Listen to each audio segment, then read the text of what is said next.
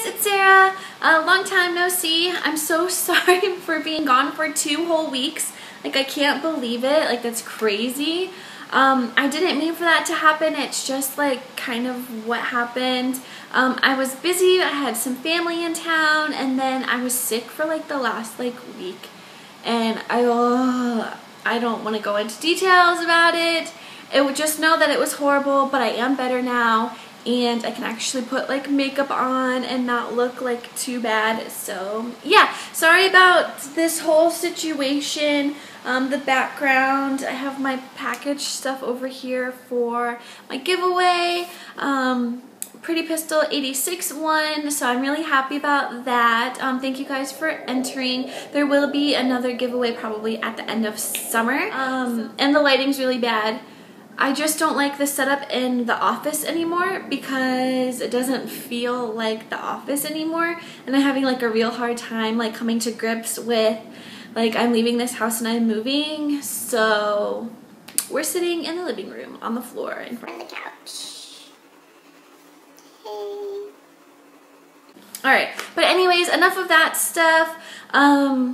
Let's get on to my Pan That Palette update. It's probably going to be pretty disappointing because this last month I seriously wore makeup maybe 5 or 6 times, and I'm not exaggerating, like 5 or 6 times.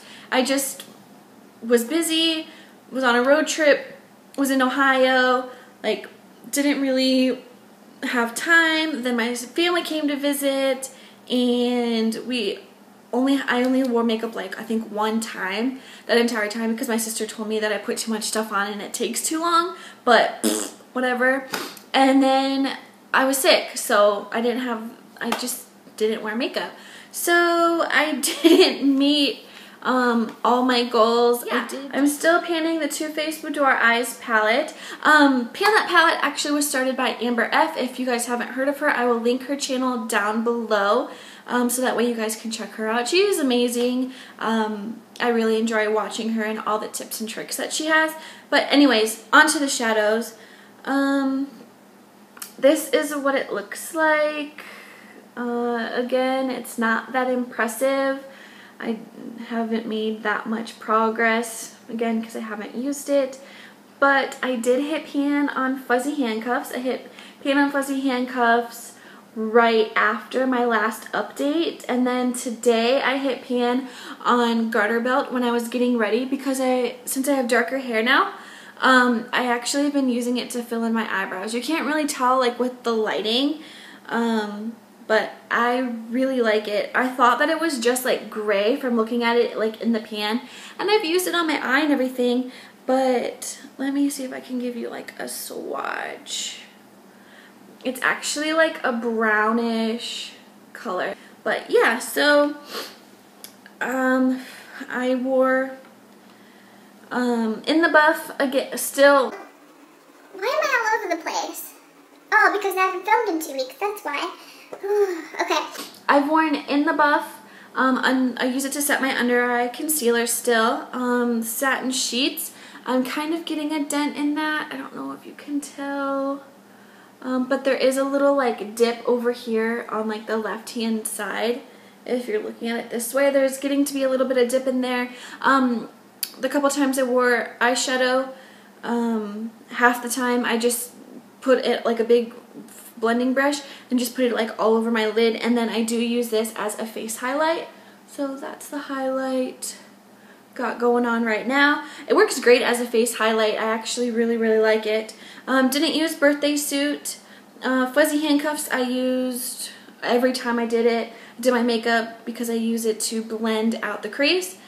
Sugar Walls is what I have on my eyes right now, but you can't tell because the lighting is crappy, but I'm getting closer and closer to the pan there. Lap Dance I did wear 1 time. I needed like a really quick like swipe of something. I forget what it was for, but I seriously just stuck my finger in it and wiped it on my eyelids, put mascara on, and like I was out the door. Didn't use Velours Vaux garter belt. Like I said, I used that a couple times like on my eye, and then I've been using it to fill in my brows. And then I did use French Tickler 1 time. I was practicing eyeliner. and you can see that there's a little bit of a dent in there. So my goals that I had set for March were to hit pan on every shadow except for French Tickler and just get a bigger like dip in that. So out of the 6 shadows that I wanted to hit pan on, I only hit pan on 2. So I mean, I made a third of my goal, and French Tickler has a little bit deeper of a hole. So that makes me happy, but I'm kind of disappointed, but I can't be disappointed at the same time because I didn't wear makeup. Like I can't expect there to be crazy progress when I'm not wearing makeup. So there's that. I will of course insert a picture of what it looks like so you guys can see, because this doesn't help, but I'm still really liking it. I'm glad that I kind of took a break from wearing makeup and using it, because I think if I would have kept like full force with using this like every single day, I think I probably would have gotten burnt out, because towards the end of February I was getting a little burnt on this. But still gorgeous, still love it, still glad I decided to use it.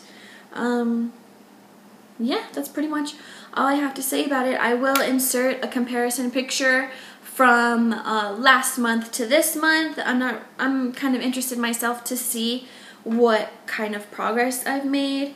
And yeah, my goals for next month, well, for April, are going to be the same that I had last month. I want to hit pan on satin sheets, sugar walls, lap dance, velours faux, and then I want to get a bigger dip on French Tickler.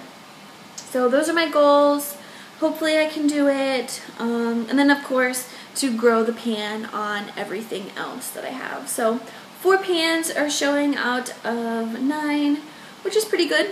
I'm actually happy with that. So yeah, that's all. Thank you guys for watching. If you have any questions, comments, or concerns about the palette or like the challenge or anything, feel free to leave that down below, and I look forward to seeing you guys in my next video. Bye! In case you didn't notice, my hair is darker now. I colored it. It's like pretty cool colored. It's not done yet because I don't know if you've ever had light hair and then gone to dark hair. It's kind of a process, just like it is from going from dark hair to light hair. Instead of like taking the color out, like you have to build the color up. So after, this is just one application, I'm going to do my hair probably later and go put it on the ends because the ends are significantly lighter because that's where the ombre was. But anyway.